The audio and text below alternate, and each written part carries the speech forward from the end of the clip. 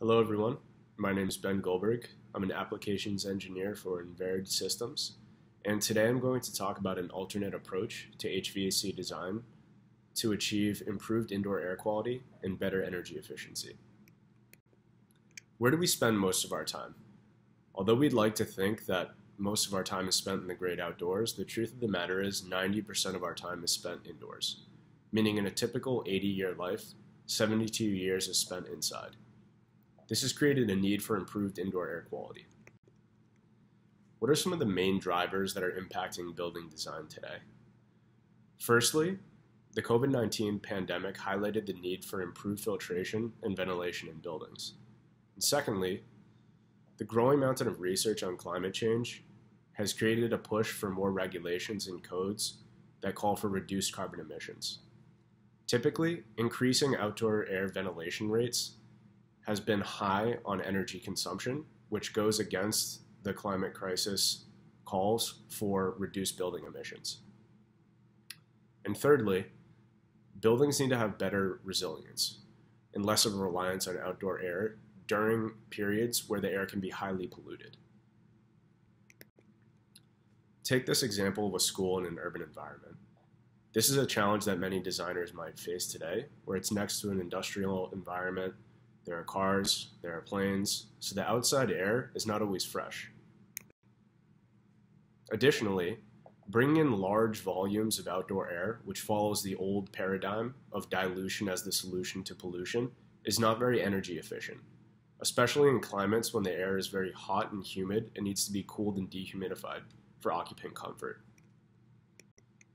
Even the past president of ASHRAE, Bill Banfleth, said that the future of really good indoor air quality is going to be alternatives to ventilation, so we don't have to rely on outside air for everything.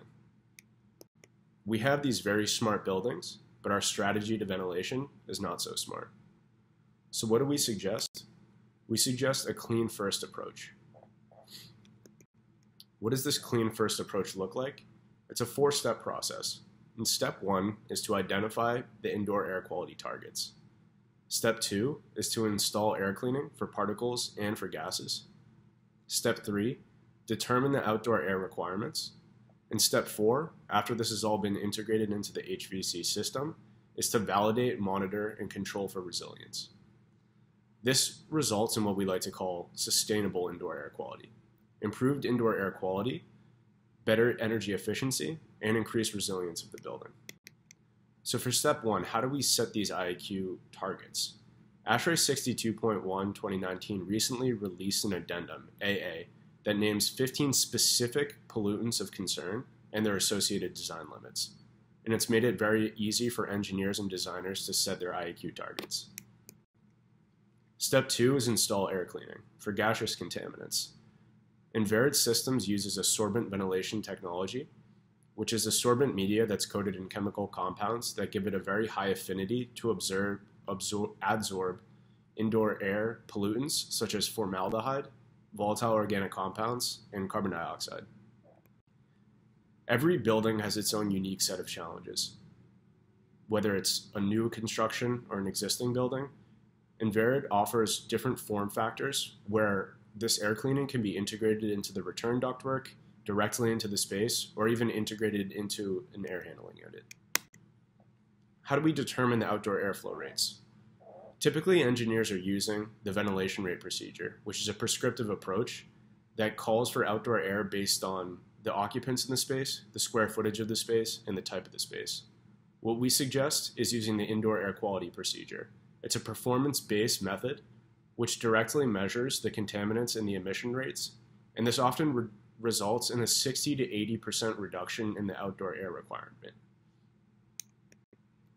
In step 4, after all of these steps have been integrated into the HVAC system, we have to validate and confirm that the contaminant concentration levels are below our design targets.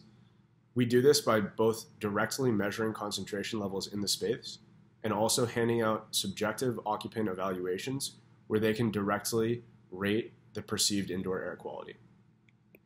This is a brief summary of the clean first approach and how we are able to achieve improved air quality sustainably and with better resiliency. Thank you.